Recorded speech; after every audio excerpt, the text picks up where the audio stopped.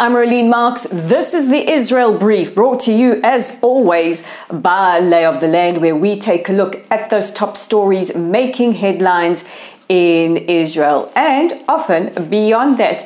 So talking about looking at headlines beyond Israel, all eyes will be on the United Nations this week for the start of the opening of session of the United Nations General Assembly, or as we like to call it in Israel, our annual Super Bowl, because all eyes will be on what President Biden will say, what the Palestinian Authority President Mahmoud Abbas will say, and of course what our Prime Minister Yair Lapid, who has landed in New York City ahead of the UNGA. We will also be watching with great interest what Iran will say and what our regional allies, our Abrahamic allies will say, the UAE, Bahrain, Morocco, Sudan.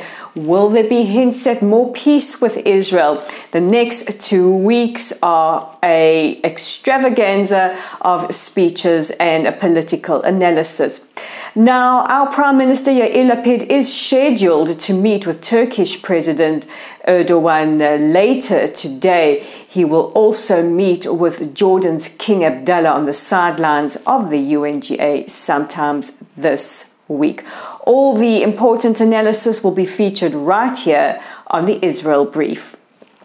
We now go further afield, further south to Chile, and Chile's foreign minister has apologized to President Herzog. This was reported to have happened after the Queen's funeral in Britain yesterday. The foreign minister said that she hopes that Chile and Israel can turn a new leaf. Now, what has precipitated this? Last week, Chile's president refused to accept the credentials of Israel's ambassador to Santiago, Gil Arzieli, citing political sensitivities around the shooting of a 17-year-old Palestinian during violent clashes with the IDF. The circumstances around that are not clear who is responsible, other than this was during fatal or rather violent clashes with Israel's defense forces. Following the president's refusal to accept Israel's ambassador's credentials, the Israeli foreign minister summoned the Chilean ambassador to a summons at the offices in Jerusalem. And this could have set off a serious diplomatic spat. However, the ceremony to accept our Israeli envoy's credentials to Chile has been rescheduled for September the 30th. Now, we have spoken a lot about the winds of change blowing through the Middle East, but could those winds be blowing further afield all the way to the Asian continent? And according to the Jerusalem Post, this is highly likely. At the moment, there are 2 delegations, one from Pakistan and one from Indonesia. These are Muslim majority countries in Asia visiting Israel. Now, not much is known who is heading the Indonesian delegation other than a senior official, but the Pakistani delegation headed by former Prime Minister Pervez Musharraf is in Israel, scheduled to meet with President Herzog later today.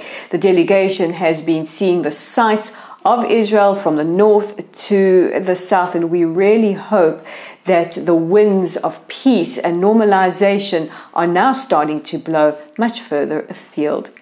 And ahead of Rosh Hashanah, which begins on Sunday night, what does Israel's statistics look like? Well, according to the Central Bureau of Statistics, Israel's population is at 9.5 million, expected to hit 10 million by the end of 2024. At least 74% of Israel's population is Jewish, 21% Arab, and 5% neither.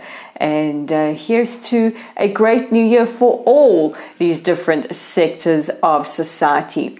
So that brings us to the end of today's headlines. Of course, you guys know where to check out our original content right here on our website at www.layoftheland.online, our Facebook page. Thank you to all of you who are following us, our new subscribers. We're at Lottel's site rather. Our YouTube channel is at the Israel Brief. We would love it if you help us get to bigger numbers by clicking on that red subscribe button and of course sharing news with your friends. And we're on Twitter at LayofTheLand5. Hit us up with a message there. Follow us. You guys know exactly what to do. And I know what to do by saying that this is the Israel Brief. I'm Rolene Marks. Thank you for joining me with your headlines today, and I will be back tomorrow.